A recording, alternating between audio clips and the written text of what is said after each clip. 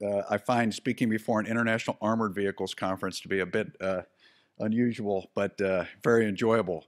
It's enjoyable because of all the many friends we're here, as General Adrian mentioned. This war in Afghanistan for the past 17 years has been fought by a coalition, 50 nations, now still 39 nations still to this day. And I know many of you in the audience have served there, and most of your nations have served there. And so the cohesion and relationships that exist within the NATO alliance right now, I'd argue because of that, have never been better. And this moral component of warfare, human relationships, cohesion, joint and shared experience is absolutely essential to warfighting capability. And so that's why I'd say that NATO enjoys this, perhaps even better than any time in its history.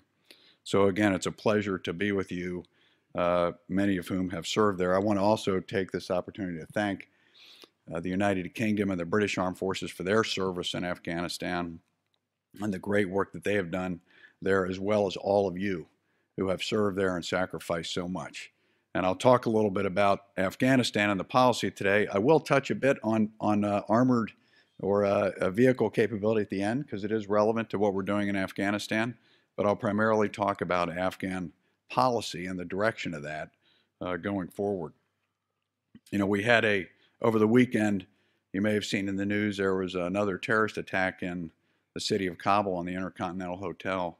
And of course, these occur all too frequently in a city of 5 million people, the fastest growing city in the world.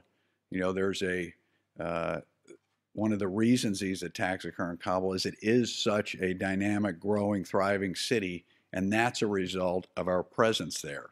So 15 years ago, that city consisted of 500,000 people. It's literally 10 times the size it was in those days. It had grown exponentially.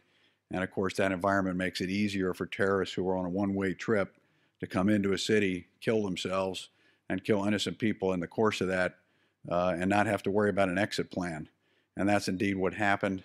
And sadly, you know, our thoughts and prayers go out to the 20 victims of that terrorist attack. So this forum understands what we're up against. You, many of you are serving officers or have served in the past. You understand what's at stake here, but let me elaborate that a little bit. I want to talk, while I'll talk about overall policy in Afghanistan, I want to also talk about the military components of that policy and why they're relevant for us today.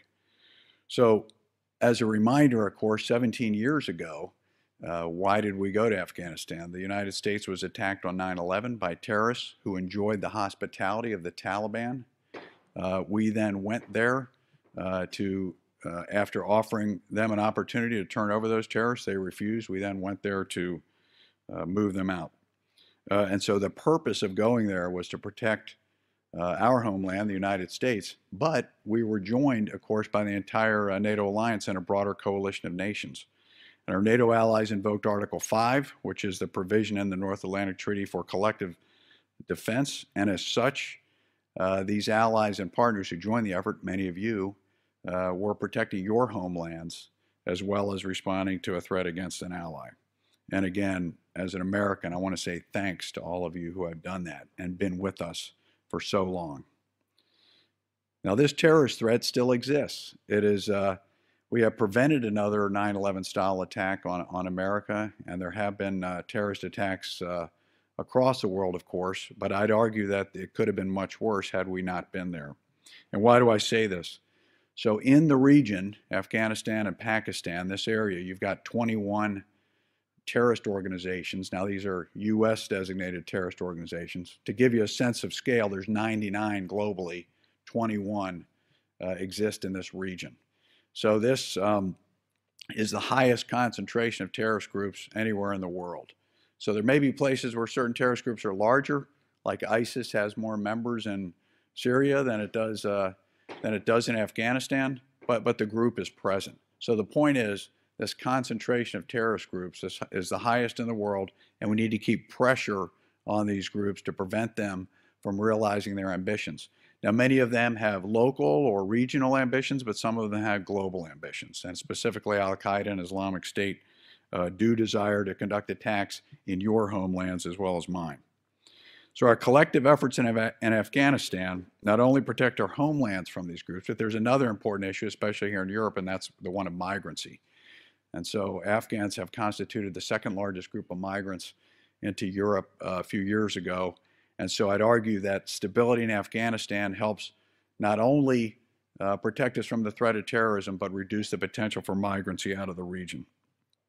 And in this respect, we've made enormous progress in Afghanistan. So the advances that have been a result of your nation's contributions and mine have advanced education, healthcare, human rights, infant mortality, maternal mortality, life expectancy has gotten better, communications, the list goes on. The point here is these are all indicators of improvements to the lives of Afghans, which again can help with a degree of stability and protect us from these two threats of terrorism and migrancy.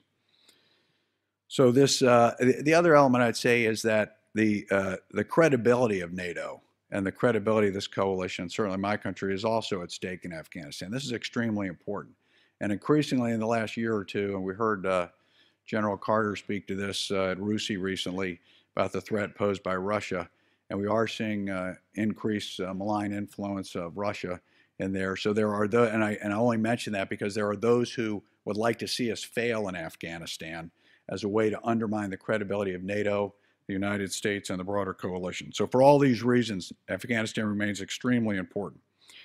And then I'll talk a little bit about the changes we see coming up and why it's important, but I would argue that with the recent changes in policy, we're seeing a real opportunity for success coming over the next few years. But before I get into that, this progress we've made so far, this protection of our homelands, has not been without a lot of sacrifice. And there have been tens of thousands of Afghans killed and thousands of Americans and coalition forces who've sacrificed there. And again, this is a place that has been at war for over 40 years. And so we're the most recent chapter in this.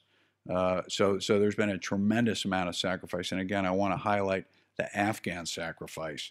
They want to fight for their country. They want to protect their country. They view it as a matter of honor that they are the ones who are protecting their country and sacrificing for their country. And they deeply appreciate all the sacrifices that our nations have made there. And I want to make that point on their behalf. So our obligation as soldiers, in part, is to deliver on that sacrifice.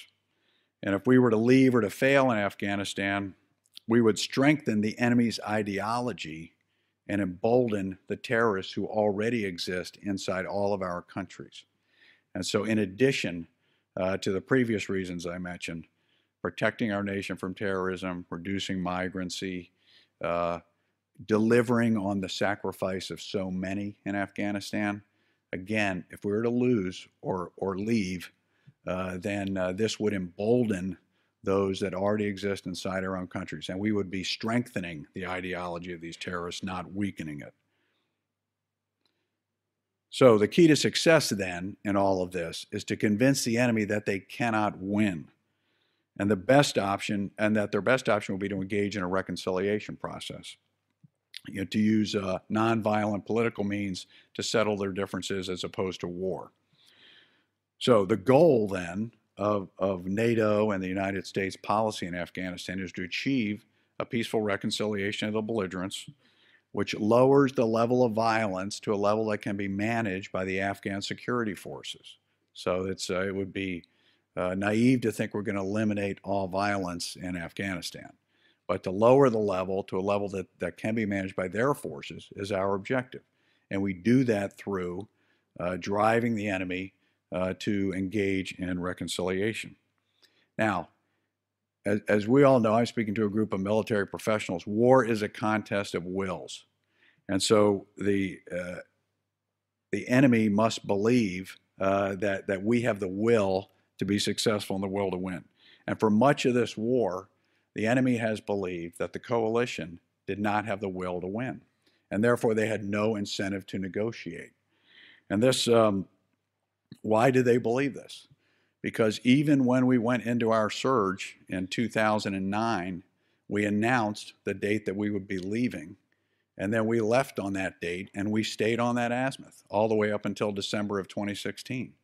So if you're the enemy and your opponent has announced when he's leaving and then leaves on schedule, then you believe that they have lost their will and that you can therefore, you simply need to outlast us and you will win. Okay, so in the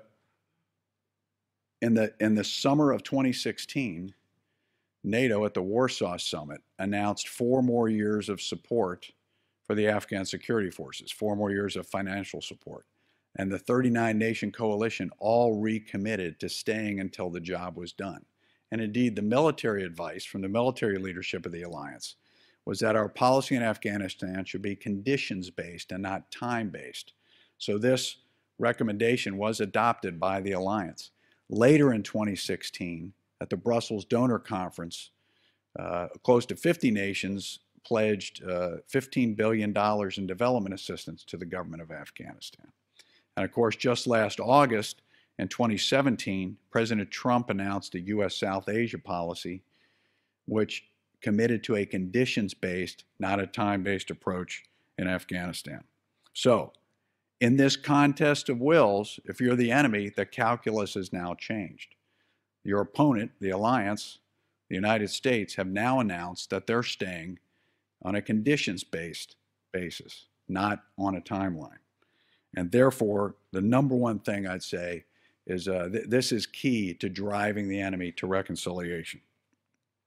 So, this commitment to a successful outcome, the willingness to remain on a conditions-based, not a time-based approach, are the most important factors in changing the calculus to achieve a successful outcome through reconciliation.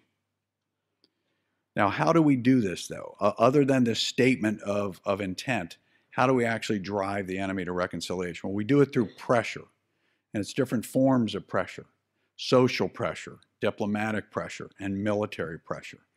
So first, on the social pressure. So social pressure is applied in a number of ways. The first way I'd say is at the ballot box. So in 2018 and 2019, the Afghan people will select their leaders at the local level, the parliamentary level, and the presidential level. This practice of democracy, this election of leaders, if done credibly, this is extremely important. These need to be credible, transparent, and legitimate elections, will increase the legitimacy of the Afghan government in the eyes of the people. And remember that in Afghanistan, 87% of the population reject the Taliban. This is not a popular insurgency.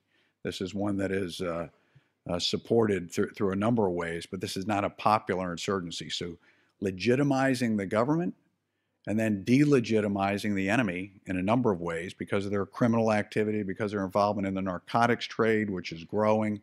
These are the ways that the social legitimacy of the government is increased and the social legitimacy of the enemy is decreased. An additional way that social legitimacy is decreased is through the religious ulemas, the community of Islamic scholars in Afghanistan and throughout the Muslim world. And what we're seeing increasingly is some of these ulemas are beginning to speak out against the tactics and techniques being used by terrorists in the name of their religion. And things like suicide bombing, waging false jihad, and so forth. We are now beginning to see religious scholars take positions against this. Now, this will take time to build, but it is encouraging to see more ulemas beginning to speak in these terms. So on the social dimension, it's the Afghan people voting for their leadership. It's a delegitimizing of the enemy because of their tactics and the hardship they brought to the Afghan people. And there's a religious component to this as well, all of which are in the works. Next, let's talk about diplomatic pressure. So as part of the U.S. South Asia policy, we talk about putting pressure on external enablement of the insurgency. As military professionals, we all know that any insurgency that enjoys external enablement is very difficult to defeat. And so this insurgency has enjoyed that. And my government in particular, and many other governments, are engaging at the diplomatic level to reduce that external enablement. This is extremely important. Now, I'm not going to add anything to that conversation today. Those many of you have seen those positions staked out by our governments, either in public, and much of this work is going on in private, but this is extremely important. And the point is to build a consensus against these terrorist organizations that they bring nothing but hardship to the entire world, not just to Afghanistan. And it's important that as a body of civilized nations that we stand against them. So this effort is extremely important, a critical component of the effort, the pressure to reduce external enablement so that the enemy's forced to live and fight in Afghanistan where they won't survive. Okay, so shifting then finally to military pressure. So, and this is where I want to spend most of my remarks. So again, we've talked, but before I do that, I want to say all of these forms of pressure are necessary to be successful. So no single form of action is going to be successful. Military pressure is necessary but not sufficient to win. And so military pressure has to be applied well, has to be applied effectively, but in and of itself, it is not enough to win the war. We have got to do these other efforts, build an international coalition or an international consensus for reconciliation, support an Afghan-led reconciliation process, bring social pressure to bear on the enemy, bring diplomatic pressure to bear on external enablers, and apply military pressure on the battlefield. So taken together, this is what brings us to a successful outcome. So, but let me focus on the military pressure being applied in Afghanistan right now. And so the goal of military pressure is to expand the control of the Afghan government and security forces from the present 2/3 of the population to about 80% or more. Now, there's nothing magical about this figure of 80%, but if again, as students of history, you know that when a government reaches that amount of control over the population in an insurgency, they begin to achieve a critical mass and a tipping point where the enemy is driven to irrelevance. They may still be present, but they're driven to irrelevance, and the level of violence gets down to a level that's manageable. So that's why the target of 80%. So the idea is to expand control to 80%. How do the Afghans do this? They do it through offensive action. Offensive action. And you know and so I'm going to spend some time talking about how the Afghan security forces will go on the offensive now and into the future, and then this will eventually get around to armored vehicles. So when we talk about the NATO Warsaw Summit in 2016, after that summit, when President Ghani returned successfully and the international community indicated that it was going to support Afghanistan for another 4 years, we all sat down with his security team and discussed how do we leverage these 4 years to be successful. And we looked at what had worked in the past, what didn't work so well. And as many of you know who've either served in Afghanistan or been there, our theory in the past has been that the Army was the clear force in a counterinsurgency, and the police were the hold force, meaning the ones that would cement the control over the population. And our conclusion is that this has not worked. This has not worked. So on the one hand, the police then were drawn away from their civil policing mission and into a paramilitary role, with the result that criminality, kidnapping, murder, et cetera, went on. So the connection between the people and the government and the protection that would normally be provided by the police in many respects has been absent because they've been drawn into a paramilitary role. And so we want to free up the police to do civil policing. So in order to do this then, we looked at who should be the clear force and who should be the hold force. And so the amendment, the refinement we made to the operational construct going forward is that the special forces, who have proven highly successful against the enemy, would be the clear force, and the Army will be the hold force, and then the police can focus on civil policing. So this is a fundamental shift in the operational construct in Afghanistan that frankly has not made any news outside of Afghanistan, but extremely important in allowing us or getting us to the point where we're going to be successful in these offensive operations. So in order to have an adequate size to the clearing force, though, we need to increase the size of the special forces. And so what we noticed in the last few years is that the Afghan commandos, the Afghan special police, have never been defeated in battle against the Taliban. And so in all of the fights around the country, whenever these soldiers or police showed up at the scene, they won. And it really was just a question of how long it took and how many casualties. But typically their casualties were lower and their success rate, again, has been almost 100%. So we said we simply don't have enough of them. So we made a decision in 2016 to double the size of the Afghan Special Forces. We also noticed with the Afghan Air Force that where we had trained pilots and effective airframes, we had good success and great confidence that this instilled. So we made a decision to triple the Air Force. And so doubling the size of the Special Forces and tripling the size of the Air Force is what enables us to say that the Afghan Special Forces become the offensive force of the Afghan Army, and they are the ones who are going to retake this 80% or take 80% population control of the country. So so that's the operational construct and how that changed in 2016. I'll now get into some of the details of actually implementing that. But first off, I want to talk about the human dimension of offensive action. And so in 2017, okay, we began building the Afghan Special Forces, doubling them in size in 2016, recruiting new soldiers, starting new commando classes. These are not forces that you can produce overnight. Indeed, you need to take time to ensure you get the right soldiers, you vet them properly, you train them properly, and then you train the units properly. So even though we made this decision in 16, the recruitment, the training went on all through 2017, and now these units are beginning to arrive on the battlefield for 2018. Likewise with the Air Force, you make a decision to adopt new airframes. You need to buy them, you need to train pilots. Again, this will take some time, but that has started as well. And so in the case of the Air Force, we've got UH-60 aircraft being fielded. Pilots have been through training. They're fully qualified on the UH-60, A-29s, MD-530s. Likewise with the commandos, again, recruitment and training ongoing. But let me jump to the human dimension real quick. So with all of this in train now, at the end of 2016, after the Warsaw Summit and going on through 2017, President Ghani turned to the human dimension of offensive operations, the human dimension of improving the capability of his armed forces. And we started with leadership. And so in May of 2017, President Ghani, based on some significant high-profile attacks, really drove the issue home. President Ghani replaced 5 of 6 corps commanders, the Chief of General Staff of the Army, and the Minister of Defense. Okay, so it's a pretty sweeping change of the Afghan leadership. When he did that, he lowered the average age of that cohort by 10 years. Okay, so this gives you a sense in part of why we were having challenges on the battlefield.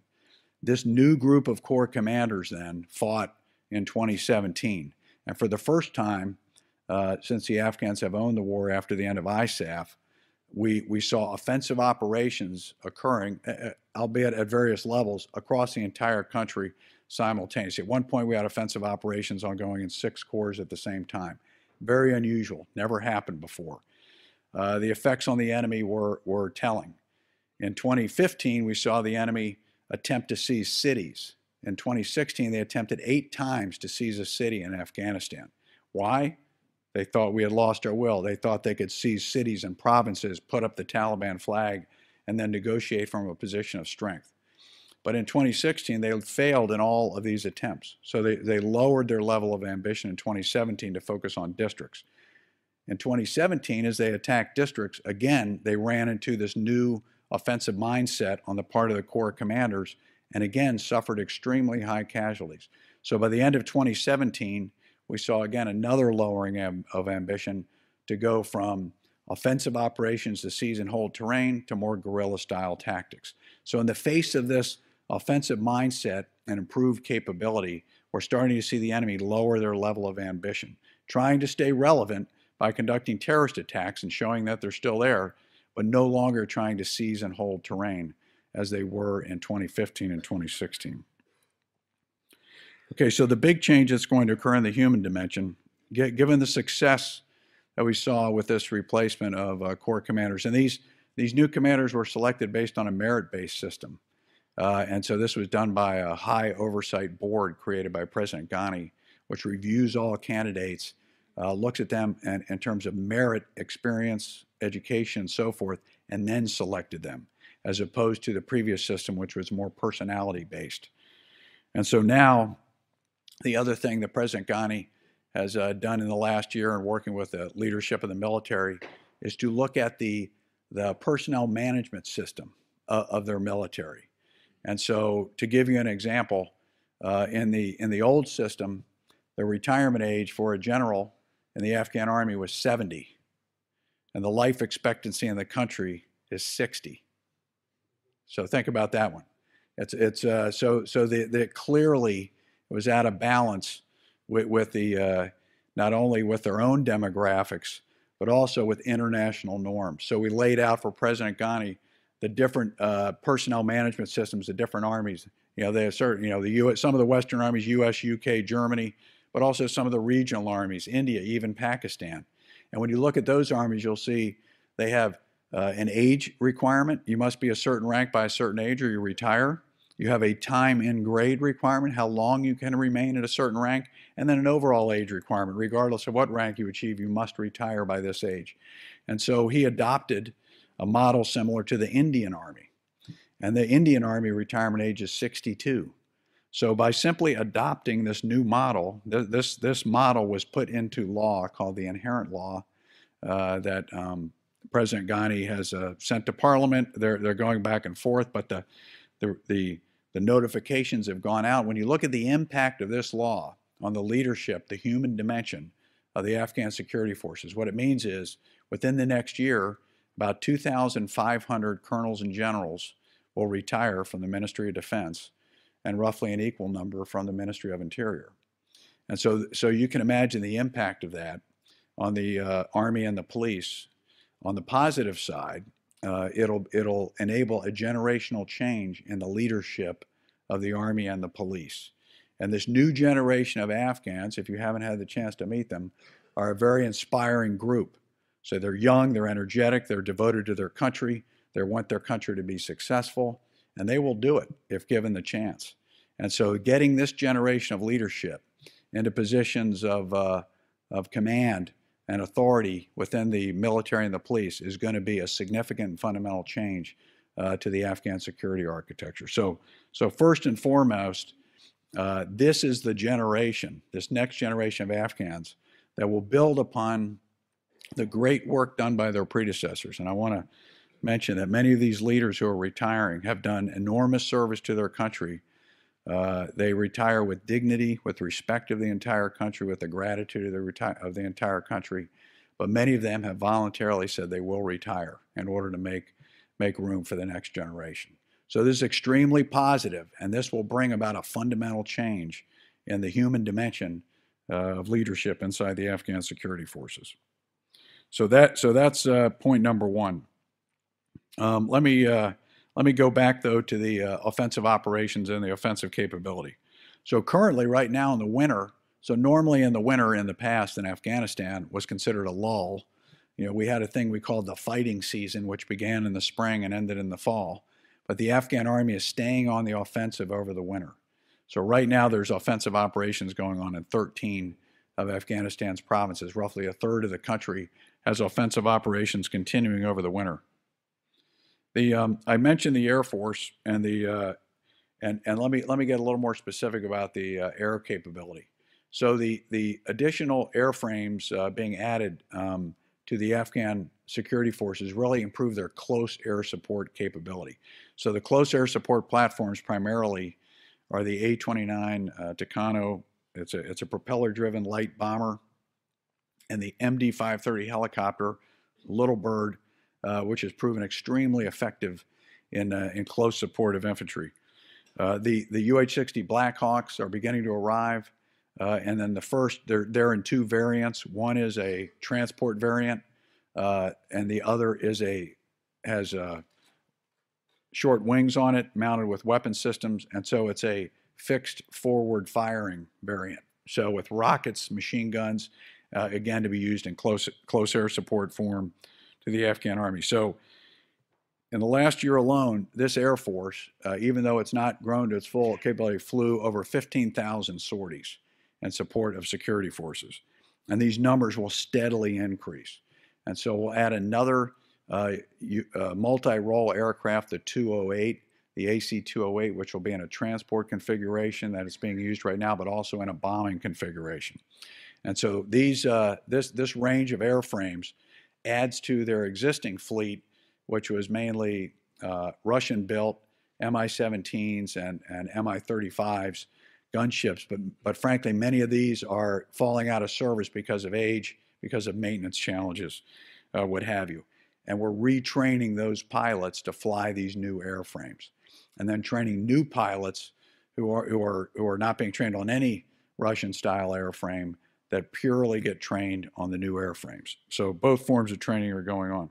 We're also conducting extensive training of Afghan forward air controllers, of the maintenance personnel, and frankly, that's what will take the longest, and then the staffs, of the air staffs and the ground staffs, on how they work air support in close support of offensive maneuver on the ground. So all of this has been used extensively in 2017, and we're continuing to deepen their understanding and practice of this as we go forward into 2018 and beyond. So the point here, again, just to be clear, this is the Afghan Air Force controlling close air support by their airframes in support of the Afghan Army with no advisors present. This is going on right now, and has been going on all year. Now we do provide advisors, and we'll provide more advisors in the coming year. But I want to be clear about this. Okay, so the Afghan Army is conducting independent offensive operations in many cases. And then in other cases, of course, we're using under my U.S. authorities, we use U.S. combat enablers in support of the Afghans under certain circumstances.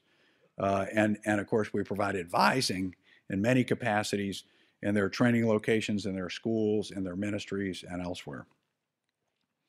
So let me talk about the Afghan Special Forces. So I mentioned we're eventually tripling the size of the Air Force and doubling the size of the Afghan National Army Special Operations Corps. So what are some of the benchmarks in that? This year in August, President Ghani announced the formation of an Afghan National Army Special Operations Corps.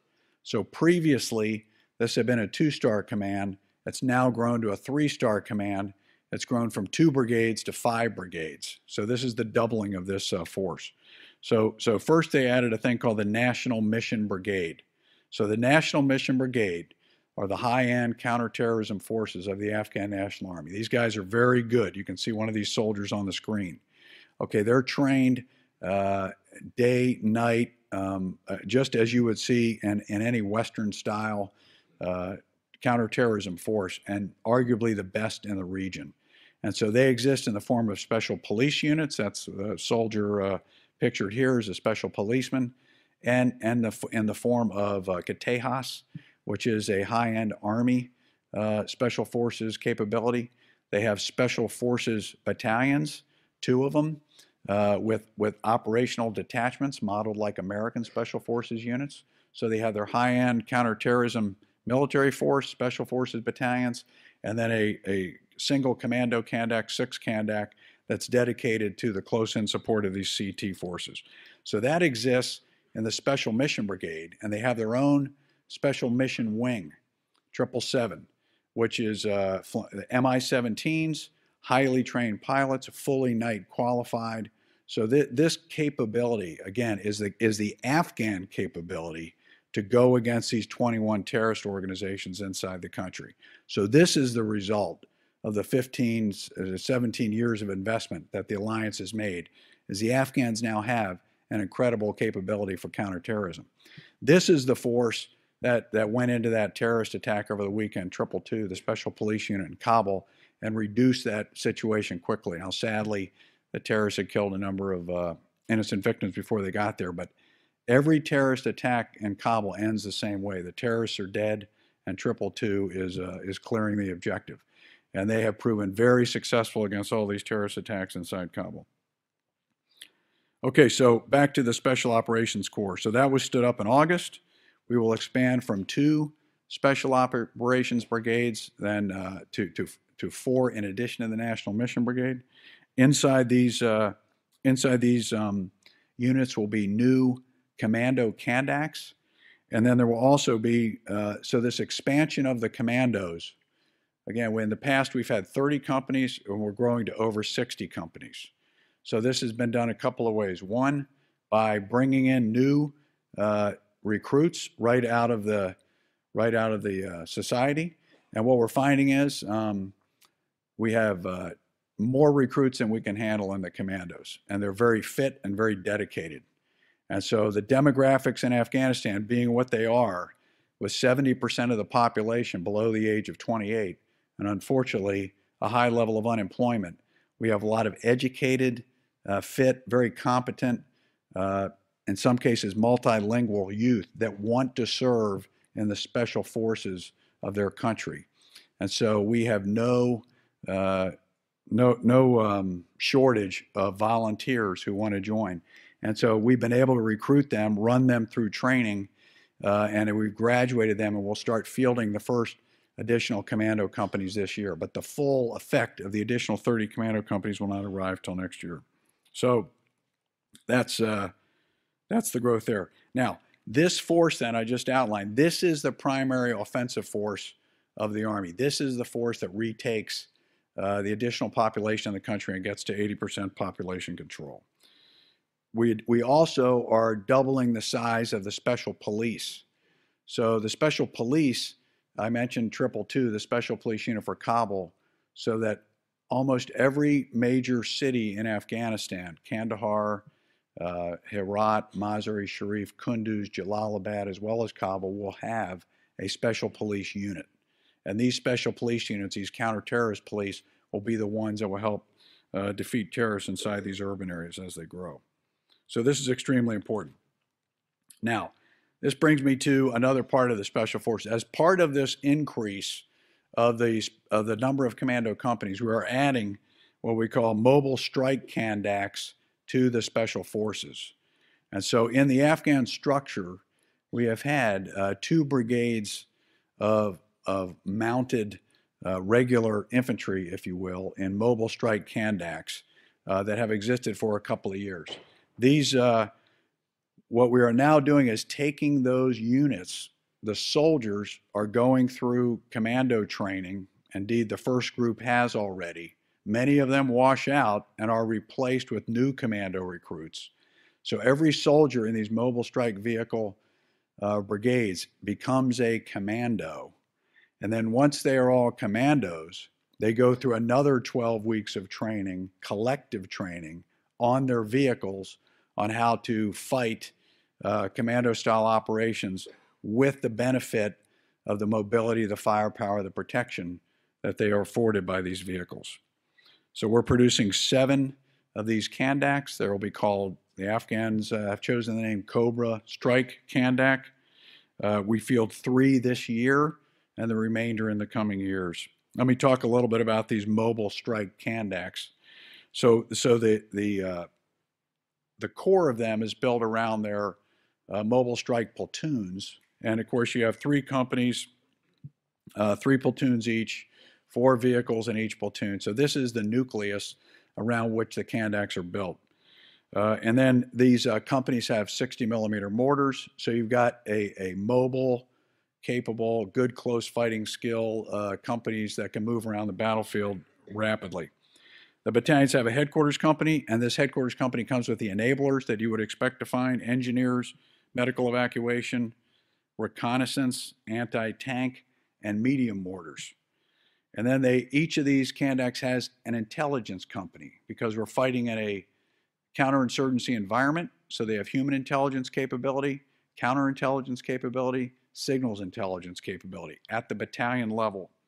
And then finally, they have a support company, similar to what mechanics, et cetera, similar to what you would find in one of our formations. So in the American context, it's almost like a striker battalion that you would see where we have striker vehicles in our Ranger Regiment that give mobility, firepower, connectivity, intelligence, full combined. The only thing they don't have is a mounted gun system. But again, they do have heavy and light mortars, and they have the great close air support provided by the Special Mission Wing and by the Afghan Air Force. So these new formations then, when we talk offensive capability in the Afghan Army, you've got dismounted commandos, mounted commandos, the Special Mission Wing, the Afghan Air Force, as well as the high-end counterterrorism forces. So this is the force that goes on the offensive in the Afghan army and retakes the country and drives the enemy militarily to reconciliation.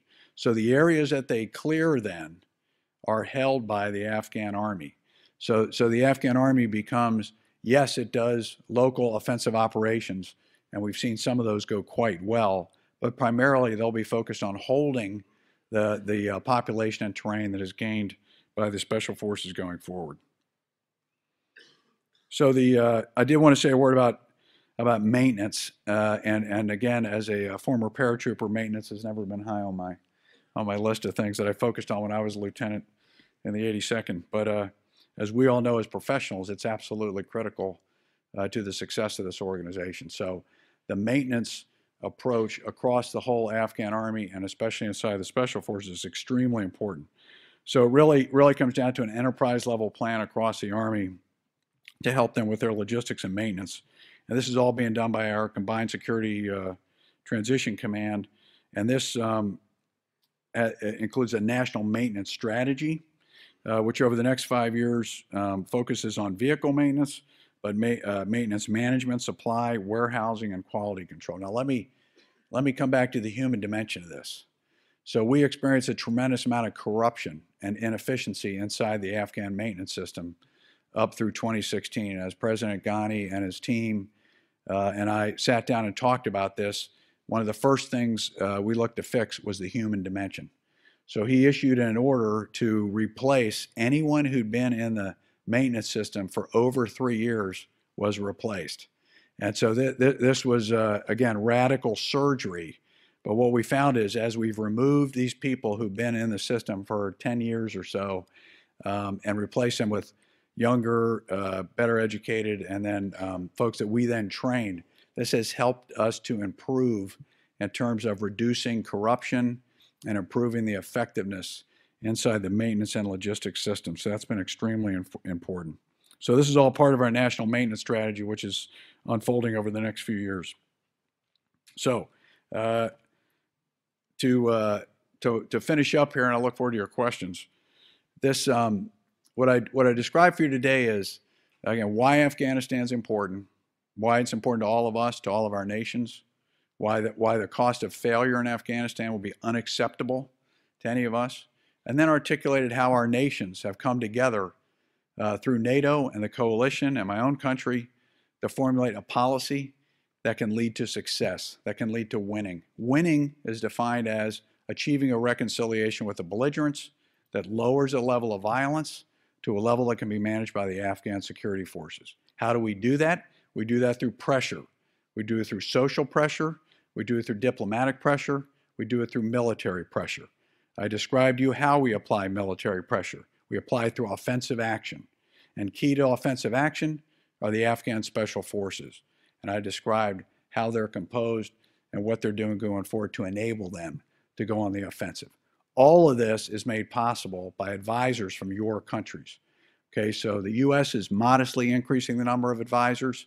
We've had a slight increase in the number of advisors internationally, and we're at about the right size. So we're approaching that number. We still have some shortages to fill, but we're approaching that number of the right number of advisors to enable the Afghans to implement this policy going forward. And again, finally, I want to close with a question of will. We have demonstrated that we as a coalition have the will to succeed. And all of this combined pressure, the recalculation in terms of international will is what will change the calculus of the enemy and drive them to reconciliation as this policy plays out.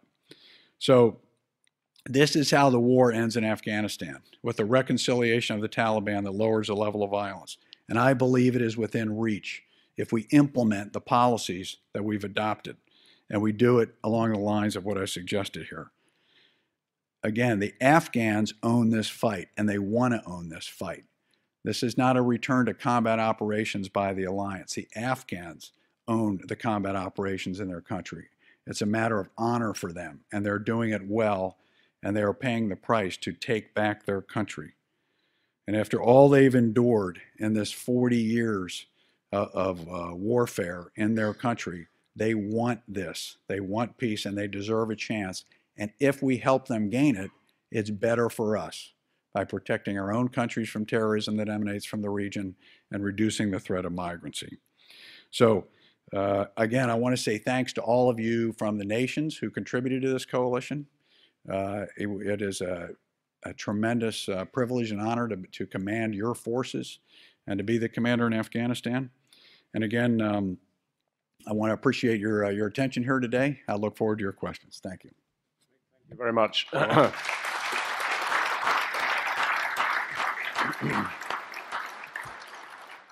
We're right up to the time, but however, it's too good an opportunity to miss to allow a couple of questions out there. I think if we do 5 minutes or so of questions, we're most grateful. Thank you, Mick. If you'd like to take the questions yourself, could I ask you to stand and give your name and say where you come from, what job you're doing, and then pose your question to General Nicholson. Thanks.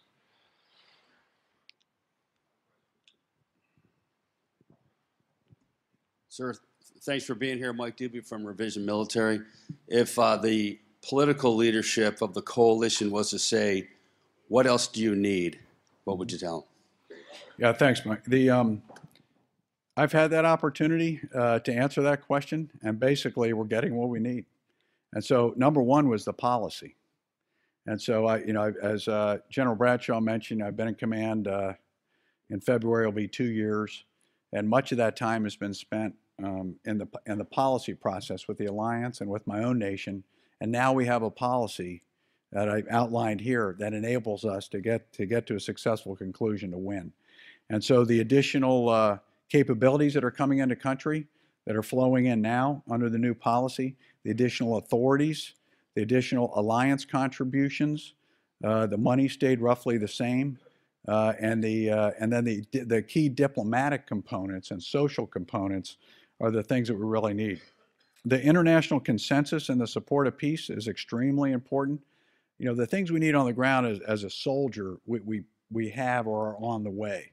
Again, with some additional, we still have some holes to fill in the NATO Combined Joint Statement of Requirements, but that is being worked actively by the leadership of the alliance, and we're hopeful of getting those filled.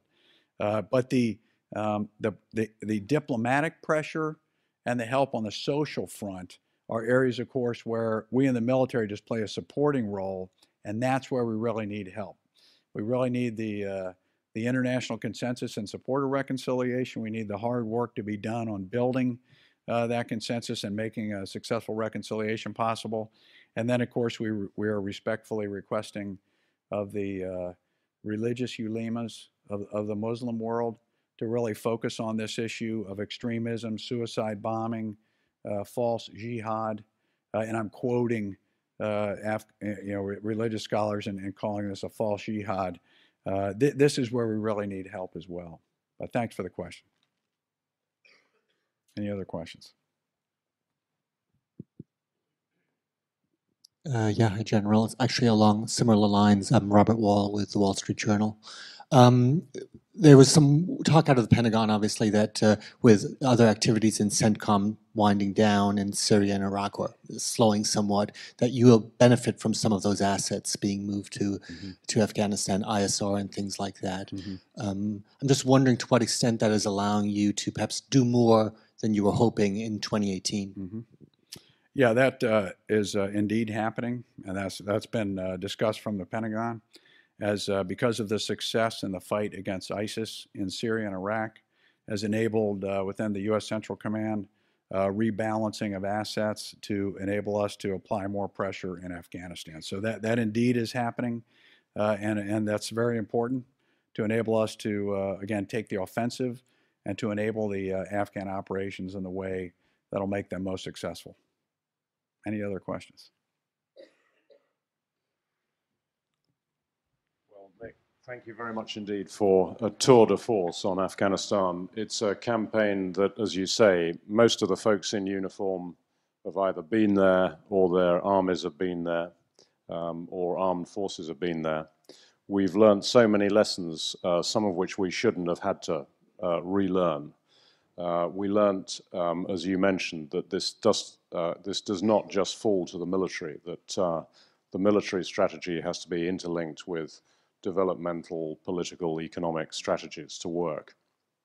And I'm happy to say that that has come together very well under the Afghan government and under President Ghani's government. We also learned that mass is important in stabilization operations, that if you try and do it with too few people, things go downhill and you can't sustain the secure environment in which political development can occur. And of course, the solution to that has been to generate a huge Afghan security force and rapidly to build the confidence. And as you say, they're now carrying the fight. But we've also learned one other lesson, which is the need for staying power. And not only in terms of our government's commitment to that country, whether it be through military support or continued economic and political support, but also through the commitment of our people. And I can't think of anybody who's demonstrating that more than you, Mick. Having been there a couple of years, I think you've just had the announcement you're going to stay there for another year. I can tell you it went down hugely well from President Ghani and the Afghan side. It's a demonstration of real commitment from you and your nation. And on behalf of all of our nations, we thank you for your service. Thanks. Thank you.